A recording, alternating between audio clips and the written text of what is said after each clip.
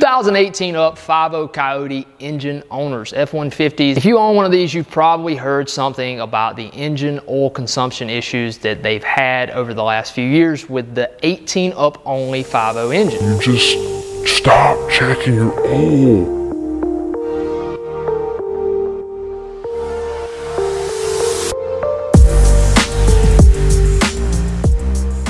A lot of you guys have asked me to do some 5.0 videos on the oil consumption. I haven't done one to date just because I didn't really know what was wrong with them. They were still kind of like, everybody had a different opinion on what was actually causing the oil consumption. I didn't want to make a video talking about something if I wasn't exactly sure that what I'm telling you about the engine is correct. Because when they first started having the issues, we started replacing engines, and then they come out with TSB about replacing or reprogramming the PCM because it was a vacuum issue. They said some of them might be PCV valve issues. They've said all kind of stuff could be causing the oil consumption issues that the engines were having. I want to give you my opinion on the 5.0 engine oil consumption, and it's probably completely opposite of what a lot of you think it's going to be. So before doing that, I just want to tell you guys about the current technical service bulletin that we are doing at Ford dealers to solve the oil consumption issue on the 5.0. I'm just going to read this straight off the internet. We're looking at TSB 19-2365. You can Google that and find this exact copy that I'm reading off of right now. First thing, this article, this new one, it supersedes the old TSB that they had put out. I don't even know what the old one was. I just know this is the most current one that we have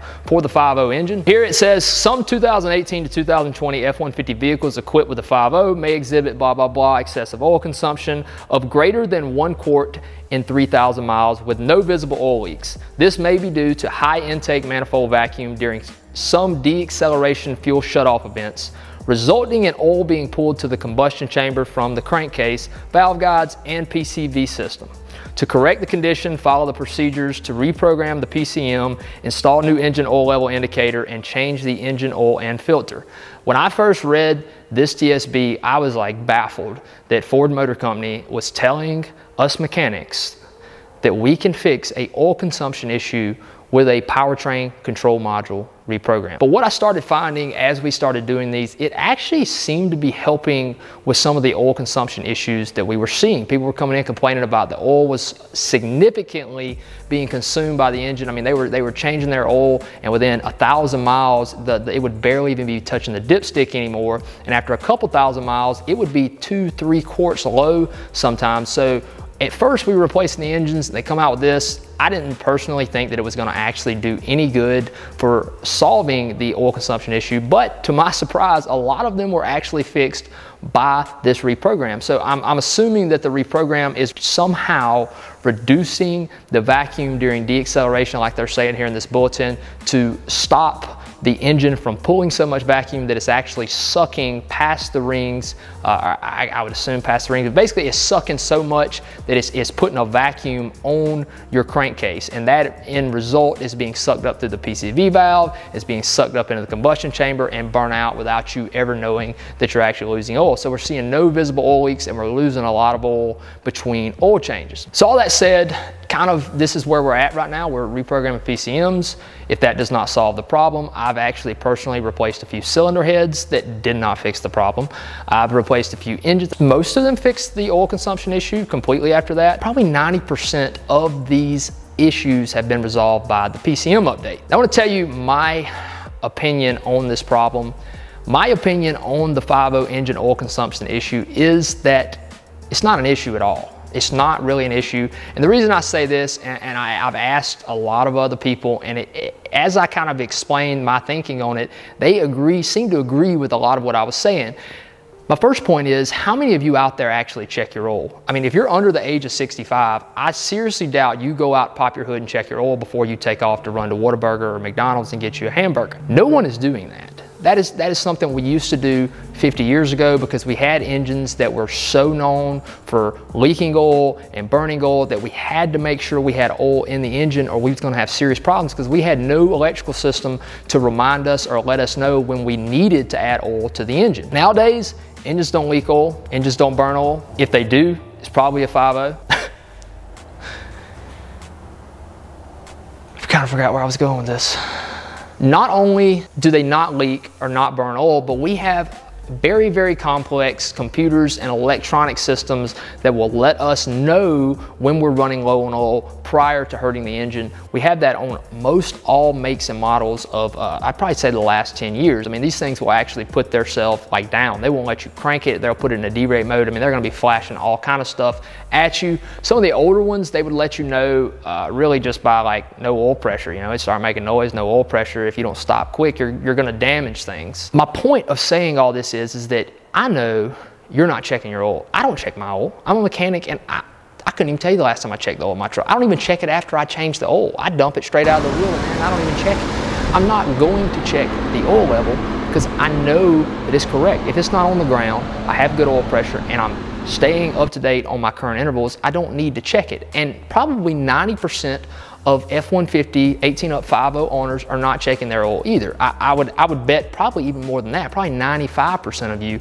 are not checking your oil, which is okay. You're not supposed to check your oil every time. Matter of fact, I feel very, very certain that in the next 10 to 15 years, we will see engine oil dipsticks vanish. They'll be a thing of the past. Point of saying all this is that how many 2018 up 5.0s are riding around on the road? I mean, there's millions of them, right? 2018 to like 2020, I think, was the years that this was affected. There's millions of these things running around on the road, and I personally know that over the last 3 years, 4 years, I've only seen probably 10, 15, 20 vehicles come in that were significantly burning oil. So if there's millions of these engines running around on the road that no one ever checked their oil, it has the original stock engine, has the original PCM software, PCM programming is the original that came from the factory, and they've been running around with 100, 200,000 miles on their engine with no problems, no issues, no knock, no nothing. How is this an issue? My thinking on this is, and Ford actually puts it out there, they say that it is a normal characteristic for a 5.0, 18 up 5.0 engine. I keep saying 18 up because I don't want you to get confused to thinking all 5.0s. 18 up 5.0 engine is normal operation to burn up to 1 quart every 3,000 miles.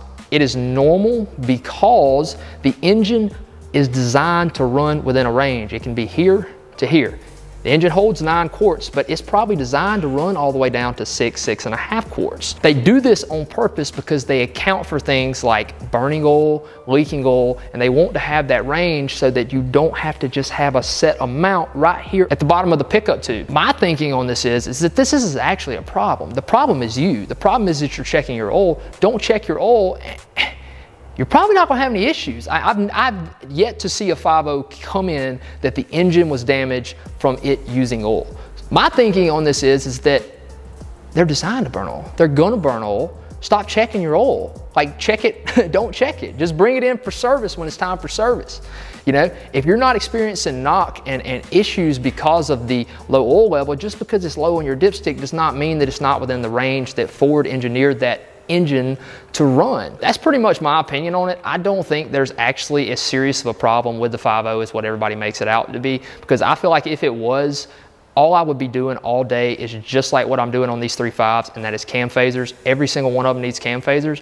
If the 5.0 engine oil consumption issue was as big of a problem as everybody has made it out to be, I would be replacing 5.0 engines every single day, because like I said, 90% of you do not check your oil, and the 90% of people that don't check their oil, if it's burning oil just like everybody else's that is checking their oil, you should be seeing engine issues. You should be seeing knock. You should be seeing engines come in with rods hanging out the side of them because they ran it with no oil. You see locked up engines, and we're just not seeing any of this. So that's kind of my opinion on the 5.0 engine oil consumption. I apologize for not making anything sooner because I know we're almost in 2023 now. This is kind of an older issue, but that's my reasoning that I didn't say or didn't make a video on this, is because I really did not know what was causing these issues, and I didn't want to tell you guys something that was incorrect or maybe not completely truthful. That's kind of my opinion, not saying that is 100% correct or right. That's just the way that I think about this 5.0 issues. Hopefully that kind of gave you some insight at what's going on with them and what a technician's actual opinion is on this problem. That's pretty much going to wrap us up for this video. If you would,